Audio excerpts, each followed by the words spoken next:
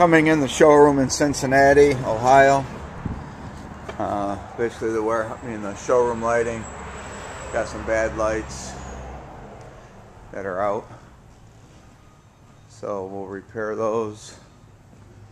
In the warehouse, got a lot of lights out back here also. Big concern is they got a lot of lights that are low, and they're running into them.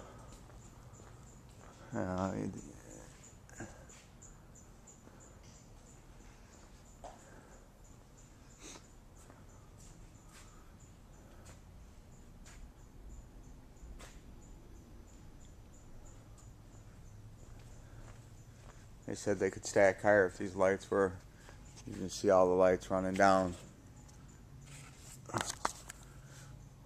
here. They're at about, I'm guessing right around 14 feet. You see they're just right above the pallets. So what I'd like to do is we're just going to pull all these lights out. Pull all these lights out.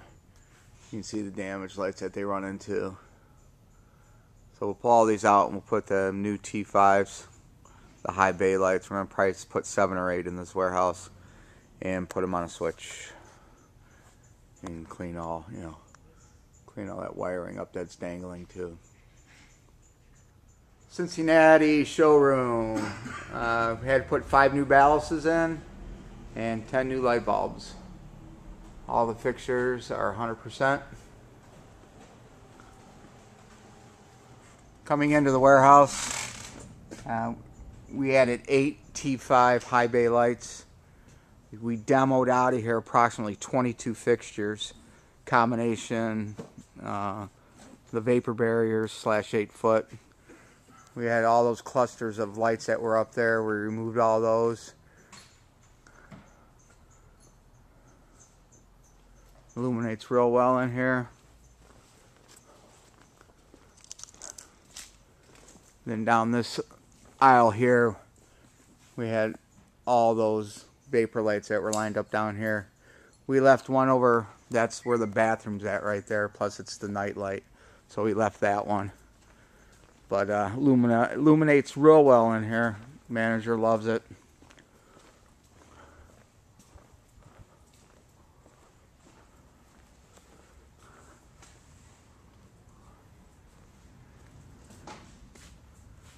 And this is about 9 o'clock at night, so there's no light coming in anywhere but in here.